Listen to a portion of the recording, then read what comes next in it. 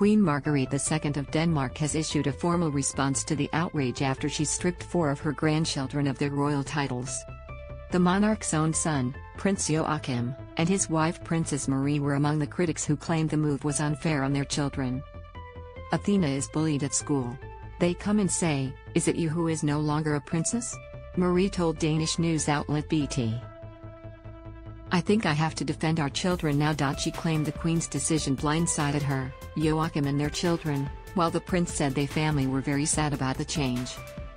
Now Margrethe has responded to the backlash from her own family in a lengthy statement, where she defended her decision to revoke Prince Nikolai, 23, Prince Felix, 20, Prince Henrik, 13, and 10-year-old Princess Athena's outrage titles. "There have been strong reactions in recent days to my decision to the future use of titles for Prince Joachim's 4 children. Of course, it affects me," the statement began. "My decision has been long made. With my 50 years on the throne, it's only natural to look back and to look forward. Watch, Queen Margrethe welcomes Prince Harry to Denmark." The long-serving monarch noted that it's her duty to ensure that the monarchy remains strong throughout her reign and beyond, a duty which sometimes requires making difficult decisions.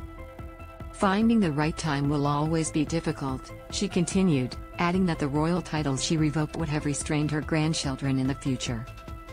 Prince Joachim's children are no longer called princess and princesses, nor will they continue to have the status of his/her Royal Highness. "This means I will be able to pursue lives and careers outside the monarchy as non-working royals, a decision the Queen sees as necessary." Crown Princess Mary and Crown Prince Frederic's children were not affected by the change. "I have made my decision as a queen, mother and grandmother, but as a mother and grandmother I have underestimated how much my youngest son and his family feel," the monarch admitted in her statement.